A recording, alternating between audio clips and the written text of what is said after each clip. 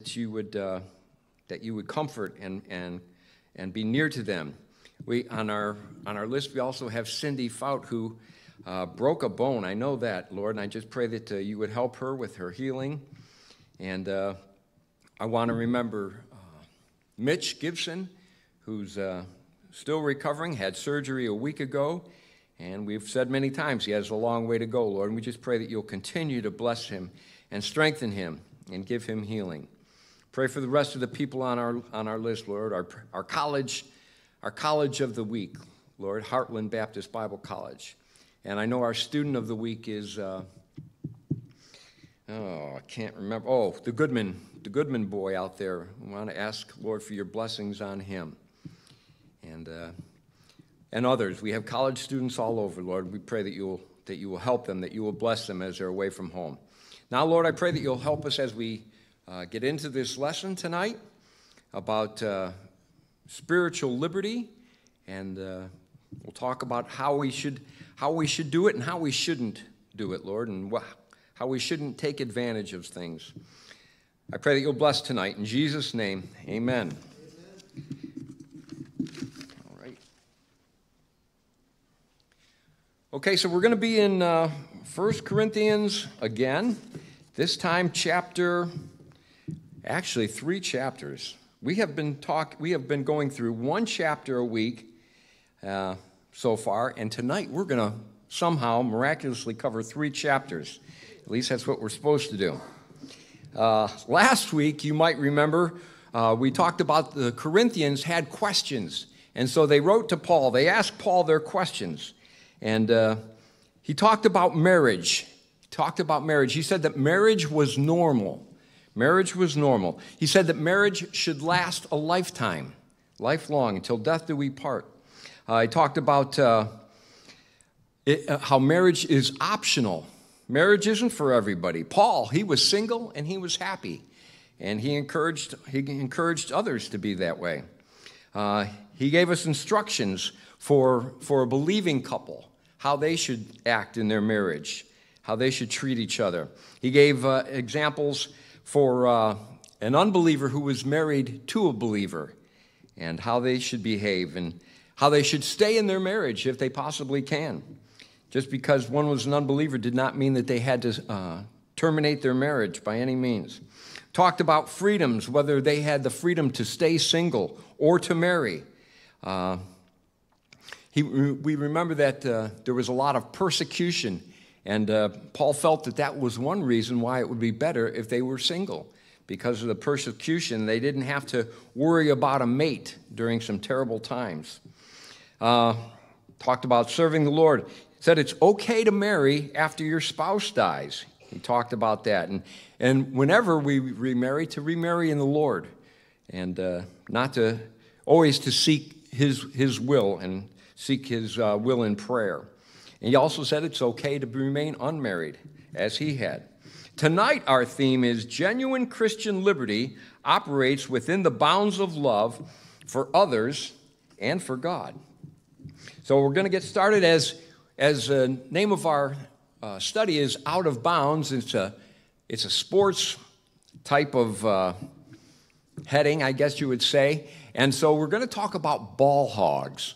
We're going to talk about ball hogs for just a minute. In basketball, a ball hog is a player who won't give up the ball. He prefers to dribble around constantly until he finally forces up a shot or he runs out of time. The opposing team guards him and pretty much only guards him, meaning his shots are heavily contested and they rarely go in. What motivates a ball hog? Pure selfishness. Pure selfishness. To bring glory to himself instead of his team. What might playing with a ball hog be like? And it would be very frustrating, as you can imagine. He wouldn't pass you the ball. He's only out there for himself, and it would be very frustrating. Church members sometimes have a ball hog-like attitude as they live and serve. They forget they're on a team and the responsibility for supporting and working with their teammates. Their goals are personal rather than team-oriented. This lesson encourages us to use selfless love to guide us in one to the one goal of glorifying God, particularly when dealing with questions about exercising Christian liberties or freedoms.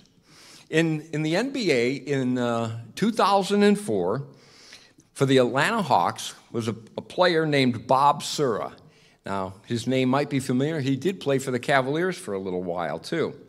But in a game that they were winning by a large margin, he intentionally missed a layup basket in a blowout game so that he could catch the ball and get credit for a rebound.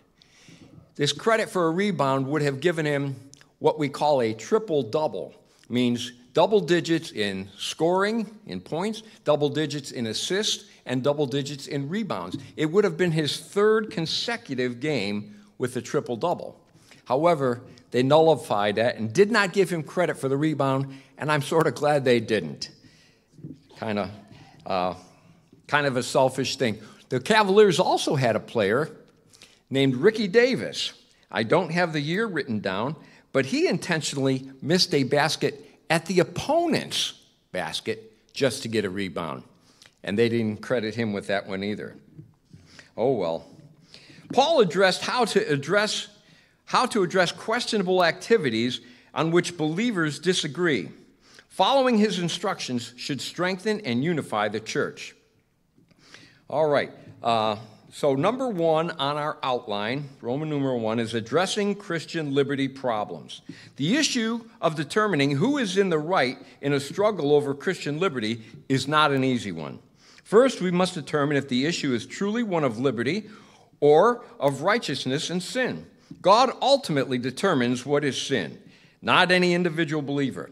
But not all believers have the same convictions about what is an acceptable practice and what God considers sin. Since differing believers are part of a team, they must be sensitive to each other's convictions. Paul helps us understand the need to be a sensitive member of the team. Therefore, we need to study 1 Corinthians chapter 8 through 10 carefully before attempting to exercise our Christian liberty. The Corinthians had written to Paul about another difficult question. Remember last week, the Corinthians had written to Paul, and his whole chapter was an answer, and that's similar tonight. Was it right or wrong to eat food that had been sacrificed to idols? Some of the Corinthian believers reasoned that it did not make a particle of difference if they ate food that had been offered to idols. After all, they knew that idol gods did not exist. Some of their Christian friends, however, held a different opinion. Having worshipped idols before becoming Christians, these Christians felt that it was wrong to eat meat that had been sacrificed for idols. Their consciences would not let them do it. Knowledge alone could not solve the problem and unite the church. It merely puffed up some Corinthians. Thinking they knew too much, the Corinthians failed to comprehend how much they still had to learn in skillfully applying that knowledge in their relationship with others. Let's read chapter 8, verses 1 and 2. Now, as touching things offered unto idols, we know that we all have knowledge. Knowledge puffeth up, but charity edifieth. Verse 2. And if any man think that he knoweth anything, he knoweth nothing, yet as he ought to know. He who is most knowledgeable realizes how little he truly knows. And you know in your heart that that's true. What temptations might confront someone who has a solid knowledge of the Bible, but not a lot of experience in applying that knowledge? He might become proud. A faulty sense of spirituality and maturity, or impatience with those who aren't quite as knowledgeable as he is. It was customary for the heathens to have feasts often. When the feast was over, there was often food left. Sometimes the priests would sell it in the market. That's called the shambles, and we'll find out in chapter 10. Christians lived among the idolaters. They were relatives, they were neighbors. Some Christians were comfortable knowing that the idol is nothing. We all have knowledge. They said, you who take such liberty are not the only ones who have knowledge. We also who abstain know as much as you do of the vanity of idols, and that they are nothing. But we also know that the liberty that you take is deserving of blame. Nothing is worse than a know-it-all.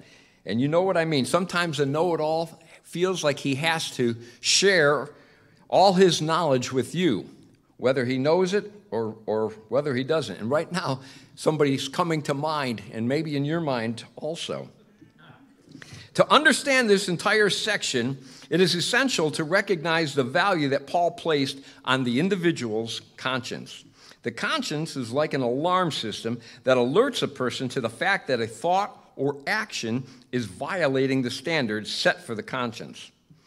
A weak conscience, which Paul discusses in all these chapters, will malfunction by alerting a person to wrongdoing too easily.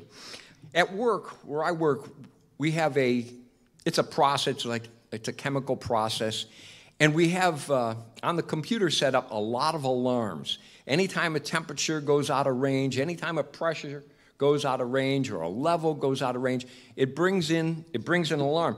And sometimes these alarms can become a nuisance. You have to acknowledge them, you have to check them out. Oh, I just did that 5 minutes ago. Oh, I know what that is, and you acknowledge it.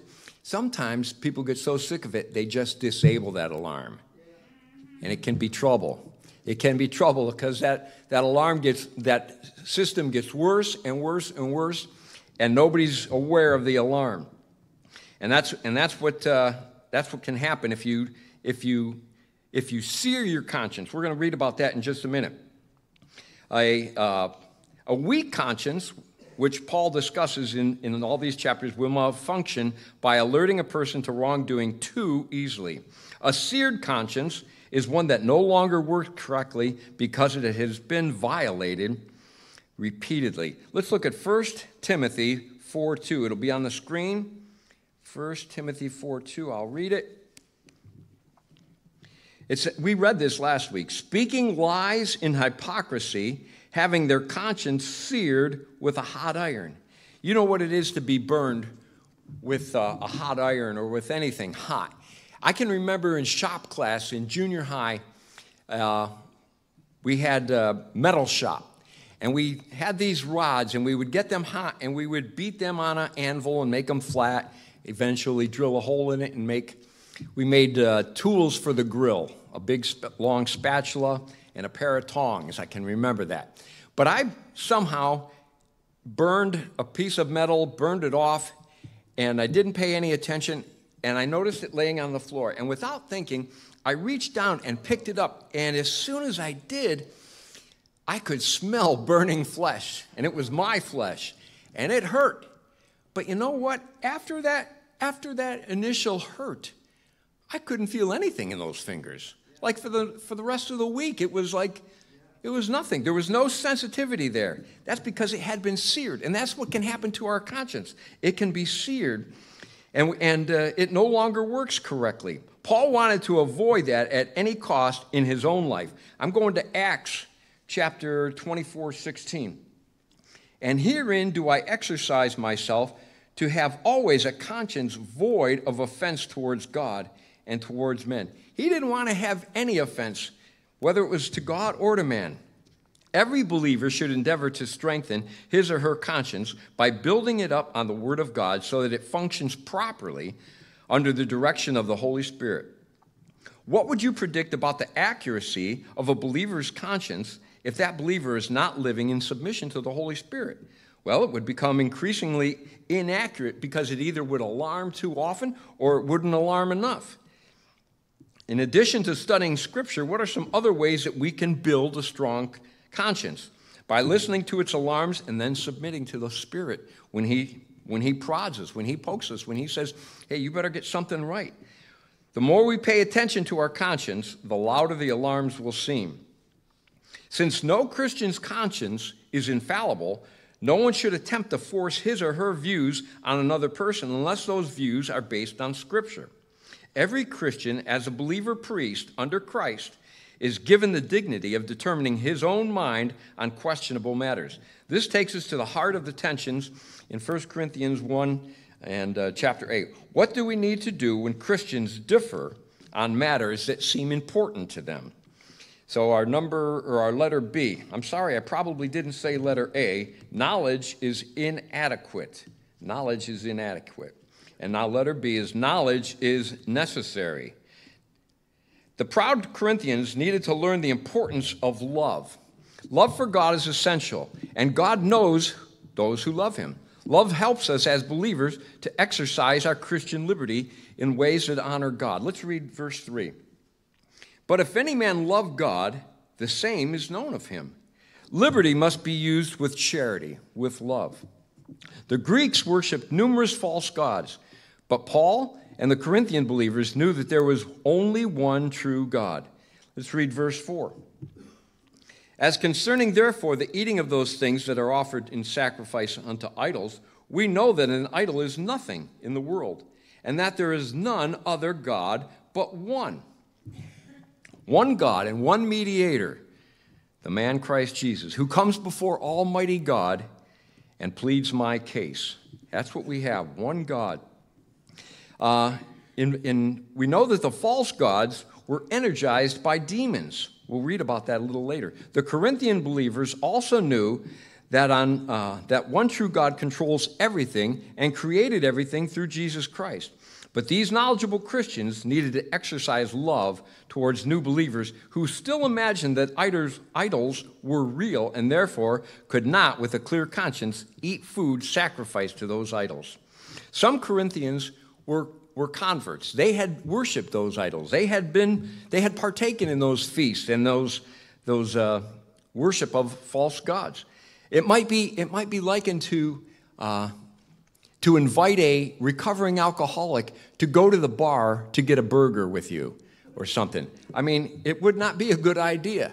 And that's how it was for these former idol worshipers. It was not a good idea to ask them to eat the meat that had been offered to idols.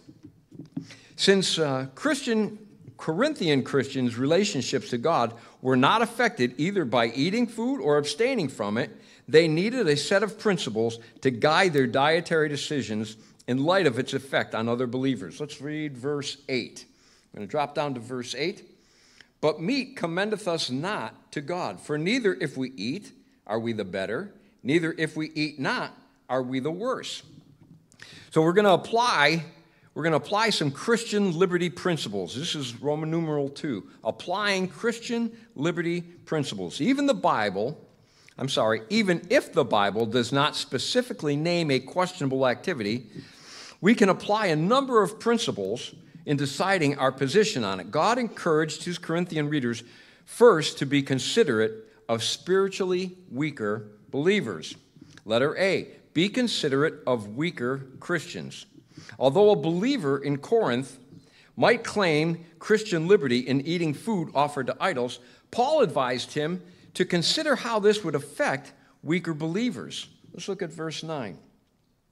But take heed, lest by any means this liberty of yours becomes a stumbling block to them that are weak. If a weaker believer observed him in the act of eating sacrificed food, the weaker believer might be emboldened to eat the sacrificed food in violation of his own conscience, which would be sin. Verse 10. For if any man see thee, which hast knowledge, sit at meat in the idol's temple, shall not the conscience of him which is weak be emboldened to eat those things which are offered to idols? This is harmful to babes in Christ. That's what we call newborn Christians, babes in Christ. Babes, the weakest and most innocent of saints, whom Jesus Christ died for. Christ has a particular care for the lambs of the flock. He gathers them in his arms and carries them in his bosom. We must be careful not to offend a new, younger, and weaker brother. Although the knowledgeable believers would not be ensnared by the pagan beliefs and practices associated with eating these sacrificed foods, the weaker believer, having already violated his conscience, might be tempted to go even further into active disobedience. The knowledgeable Christian would be sinning against Christ by injuring the weaker believer. Paul's appeal to the knowledgeable believers, then, was to be considerate of weaker believers and control their use of liberty in order to avoid deterring that spiritual progress in others. We're going to read 11 through 13. And through thy knowledge shall the weak brother perish, for whom Christ died. But when ye sin so against the brethren, and wound their weak conscience, ye sin against Christ. Wherefore, if meat make my brother to offend, I will eat no flesh, while the world standeth, lest I make my brother to offend. That was Paul's attitude. He wasn't going to do it if it would offend someone. In all areas, shouldn't we watch and protect the weaker? I think it's just natural. If we have somebody who's handicapped, somebody who would be blind or old or poor, whatever the case might be, Jesus said, yes, you've done it unto them. It's as if you did it unto me. Not sure how this example relates, but my parents taught me when I was driving and learning to drive that you cannot demand the right of way. If you come to a four-way stop and you know that it's your turn and somebody else goes, you can't demand and just go anyways. You'll cause an accident. You might not be at fault. It might be the other guy's fault, but nobody wants to be in an accident. You can't demand the right of way. All right, so letter B now is exercising self-control. Self-control. In 1 Corinthians chapter 9, Paul used several illustrations to make one basic point at the end of the chapter. Managing Christian liberty through self-control will help the disciplined believer to run like an athlete towards his eternal reward. But before Paul could lay out his arguments that led to this conclusion, he needed to address the fact that some believers in Corinth question his apostleship and his motives for preaching. Paul carried genuine apostolic credentials. Jesus personally commissioned him, and the Corinthians Christians themselves were evidence to that the Lord had blessed his apostolic ministry. Let's read verses 1 and 2 of chapter 9. Am I not an apostle? Am I not free? Have I not seen Jesus Christ our Lord? Are not ye my work in the Lord? If I be not an apostle unto others, yet doubtless I am to you. For the seal of mine apostleship are ye in the Lord. As an apostle, Paul could claim the same liberty and privileges as other Christian workers. He was free to marry and to receive financial support from the churches whom he ministered to. Nevertheless, for the sake of the gospel, Paul applied the principle of self-control and set aside these privileges. Let's look at verse 12. If others be partakers of this power over you, are not we rather? Nevertheless, we have not issued this power, but suffer all things, lest we should hinder the gospel. Opposition from without and discouragement from within, from false brethren. It's nothing new to be beat up when you're standing for the truth, whether it's doctrine or separation. Being an eyewitness of Christ after his resurrection was an important characteristic as an apostle. You are my proof, he said in verse number 2. The Corinthian church should have had the most respect for Paul. He had showed them to Christ. He had labored for nearly 2 years with them. Should not he have his physical needs met by the church?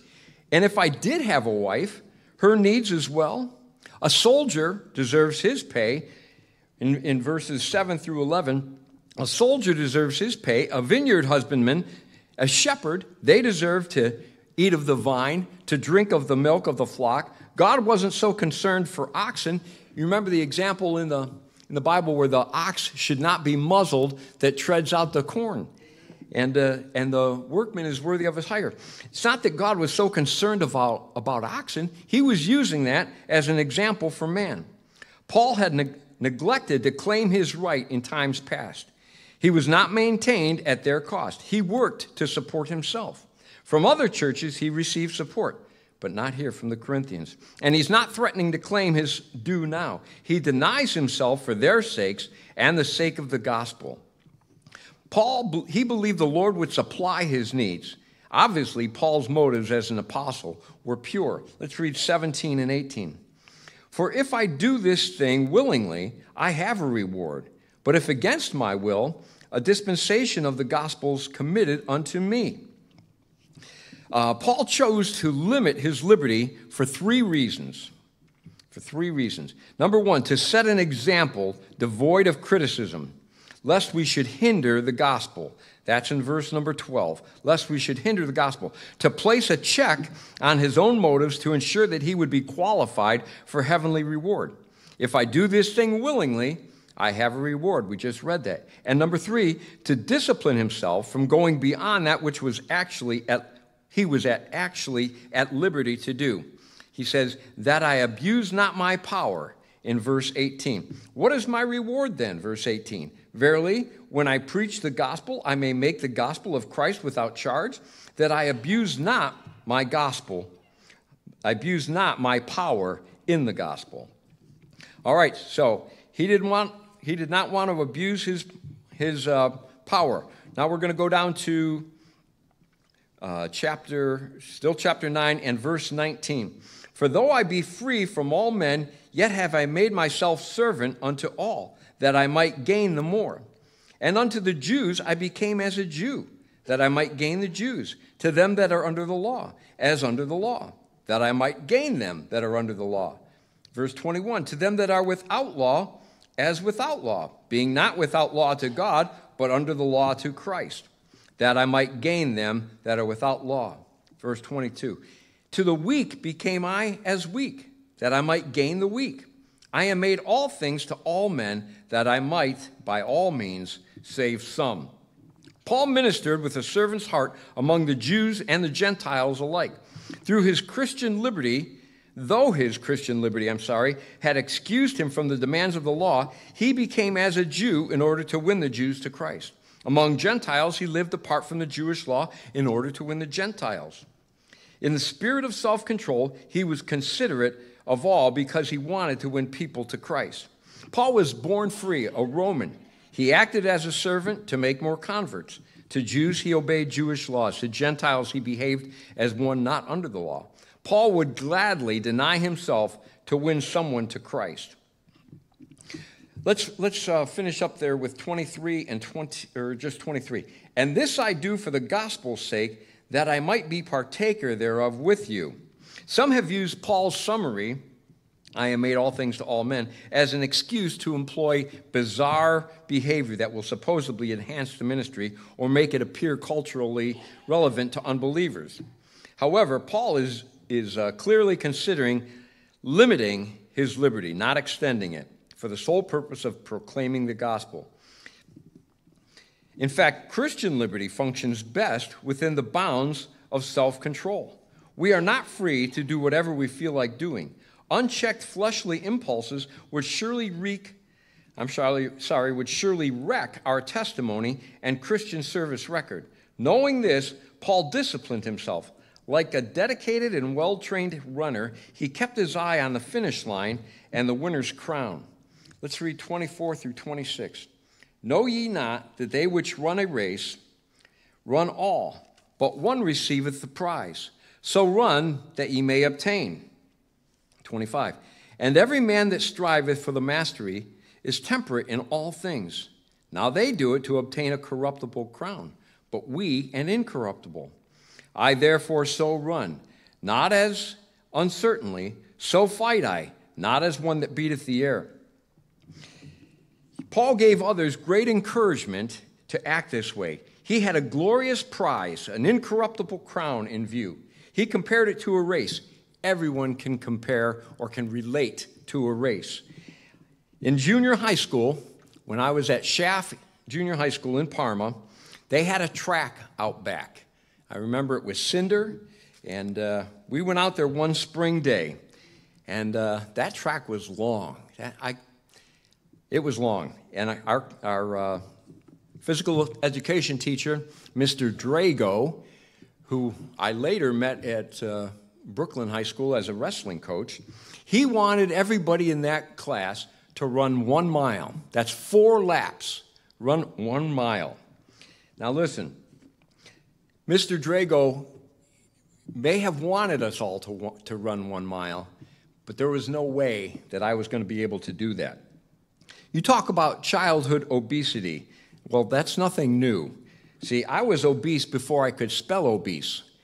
And I was not able to finish that 1 mile. My brother Jeff probably could. I'll never forget when he said he ran all the way home from elementary school, Thorough Park.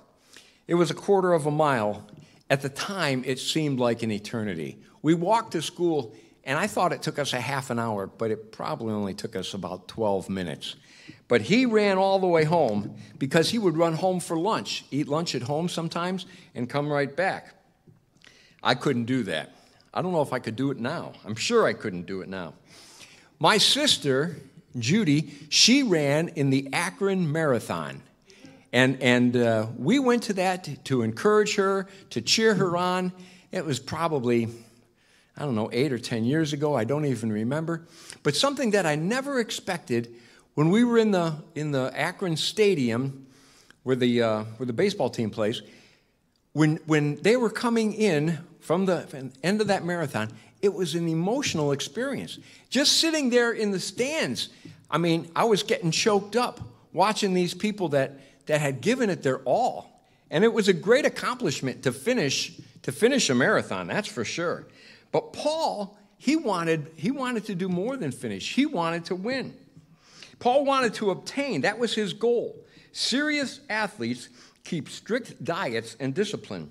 They restrain themselves from any indulgence that would jeopardize their physical abilities.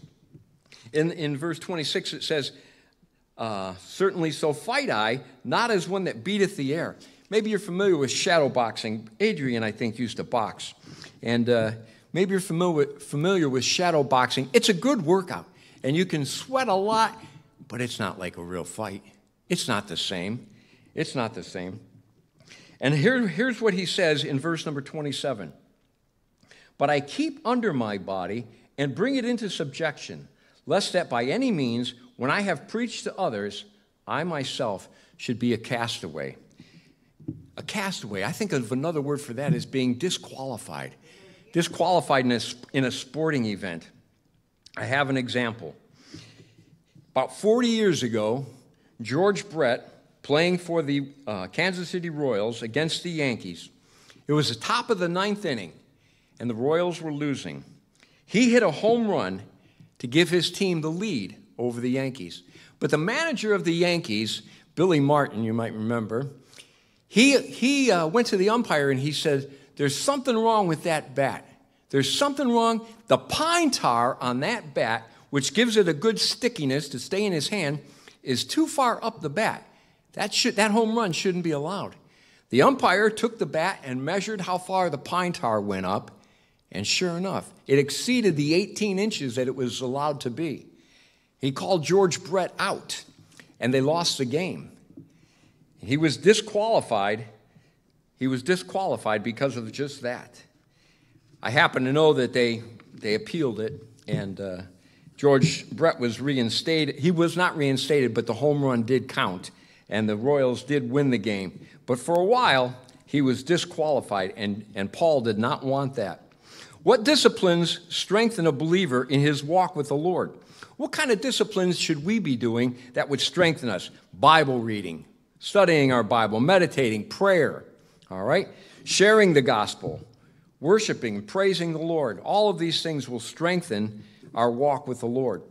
Letter C is separate from sin. Separate from sin. Having raised the sad possibility of being disqualified for a reward, Paul reflected upon what had happened to the Israelites who lacked spiritual discipline in Moses' era.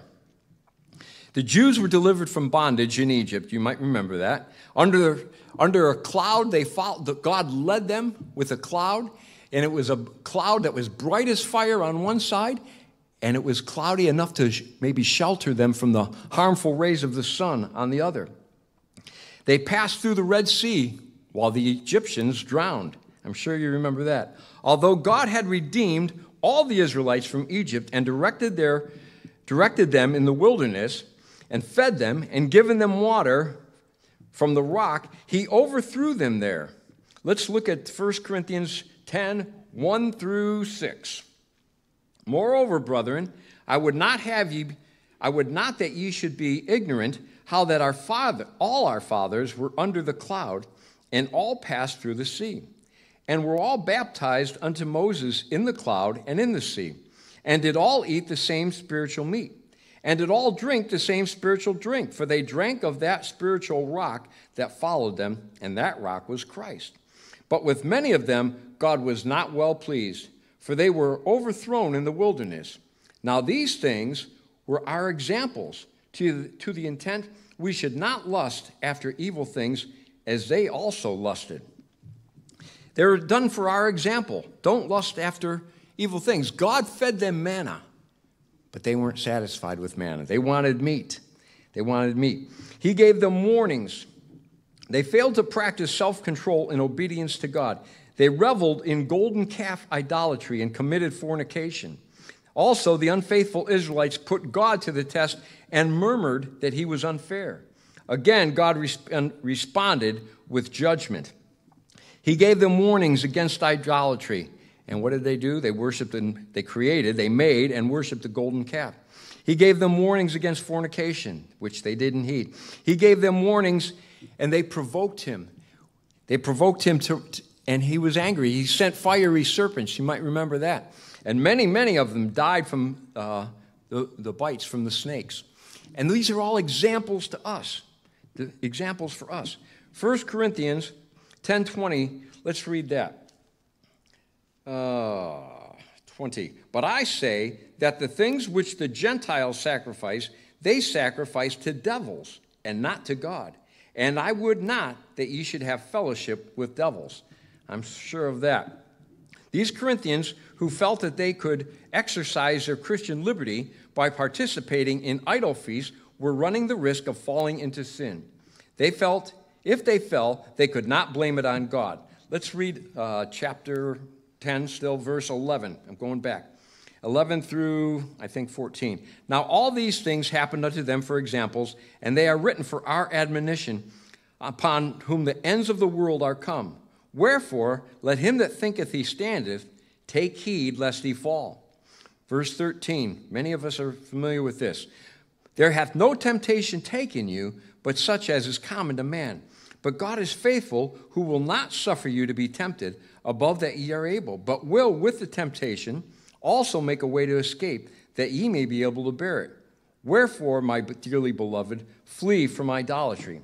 Verse 13, don't be terrified. Don't despair, and this is why. Either our trials will be proportional to our strength, or our strength will be supplied in proportion to our temptations.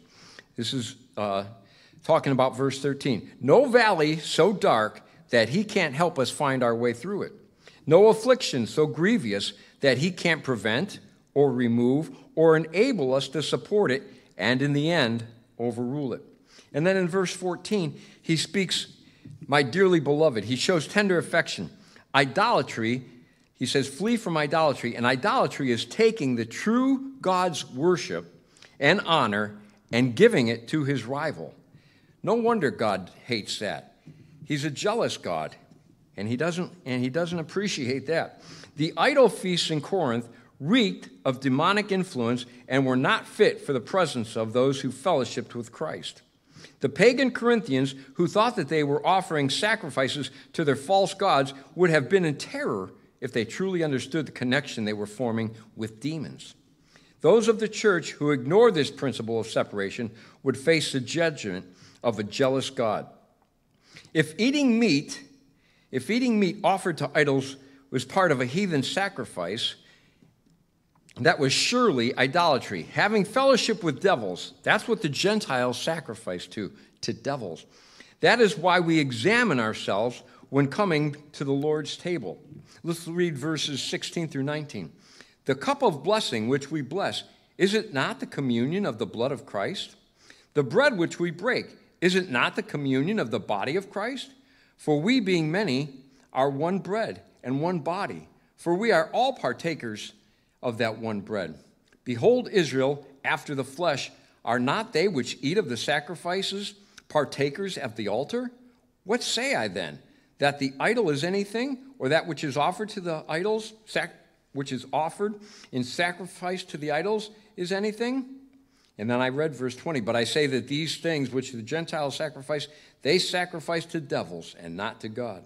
And I would not that ye should have fellowship with devils. Ye cannot drink the cup of the Lord and the cup of devils. You cannot be partakers of the Lord's table and of the table of devils. It's why we examine ourselves before we come to the Lord's table.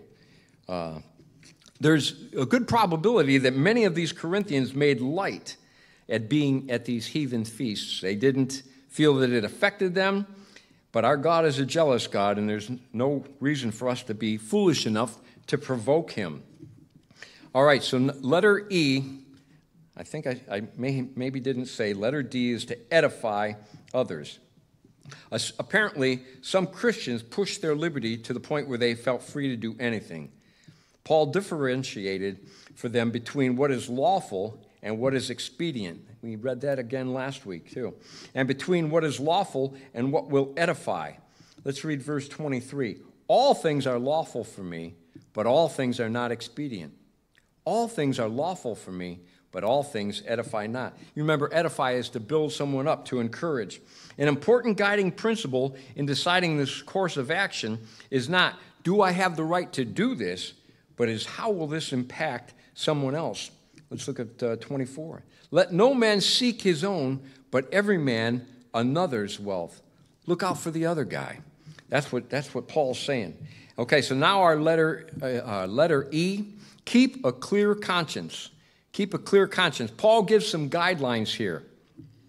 He says if a believer purchased a cut of meat in a Corinthian butcher shop, he should eat it with a clear conscience and not investigate its origin. After all, the Lord owns the whole earth, including the food supply. Similarly, if a believer sat at a Corinthian table as a dinner guest, he should not ask, hey, where did this food come from? But rather eat it with a clear conscience. However, if the butcher or the host volunteered that the meat had been offered to idols, the believer should not eat, lest he set a poor example of indifference to the significance of pagan religious symbols. If a stronger Christian ignored others' concerns, his Christian liberty might be interpreted as a license to sin. Anytime a believer eats, he must do so in a manner that would cause him and those around him to give thanks. And letter F is to glorify God. Though Paul had given us some principles that may be complicated, both to understand and to practice, he concludes in these 3 chapters with an unmistakable, clear command, and that is to give glory to God. Look at verse 31. Whether therefore ye eat or drink, or whatsoever ye do, do all to the glory of God. Do all to the glory of God. If a Christian conducted himself in a way that glorified God, he would not purposely offend Jew or Gentile or the church of God. That's what he says in verse 32. Paul's goal was to strengthen Christians and to bring non-Christians to Christ. May we, like Paul, be so consumed with the spiritual needs of others that our trifling preferences will fade in comparison. So in closing, I just wanted to review these. I think there's 6 principles for practicing liberty. Number 1 is to be considerate of others. Number 2 is to exercise self-control. Number 3 is to flee from sin. Number 4 is to edify others. Number 5 is to keep a clear conscience. And last but not least is to glorify God in everything we do. All right, let's be dismissed after a word of prayer. Lord, thank you for this lesson. Thank you for these guidelines, Lord, helping us to understand how we should treat some questionable things. They could be things that are in our day right now, Lord, whether it would be dress or whether it would be music or whatever it might be, Lord. It could be something that could be a stumbling block to someone else, and we might feel okay with it. Help us to be considerate of the weaker brethren and of others, Lord, who might be offended. I pray, Lord, that you'll bless us as we leave, as we go home. Bring us back Sunday for a great Sunday. We're looking forward to our guest speaker, Mr. Prater. And pray, Lord, that you will bless the couples on the couples retreat this weekend. In Jesus' name we pray, amen.